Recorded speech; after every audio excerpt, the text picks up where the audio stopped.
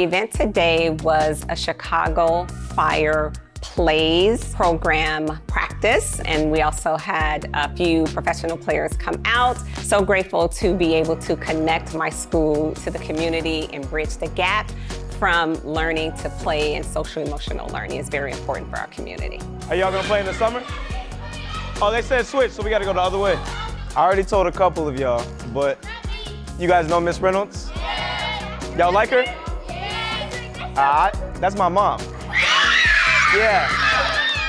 It means a lot to them because they get to be themselves. You know, when they're in school, it's like, okay, it's time to learn, sit down, do this, read the book, and now they were just free to run and roam and be themselves and be expressive. A great feeling to score my first goal at the P.L.A.Y.S program, you know. More to come, more to come.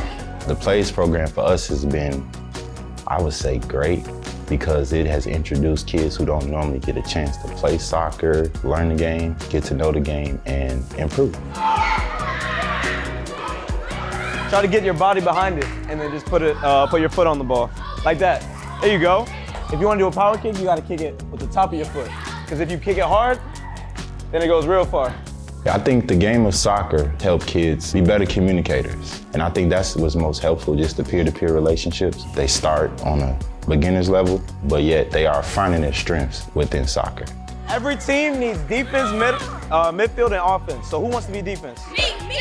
All right, if you want to be defense, stay by the goal. But y'all can go anywhere, but your job is... The Chicago Fire has done a phenomenal job with going into the community, especially in Inglewood and in New City. It means a lot because the kids, they want to be a professional, but for them to actually get the experience of meeting one, I think that it lets them know that their dream can come true as well, and they can be professionals too one day. You gonna play soccer after this? You should, bro. This summer?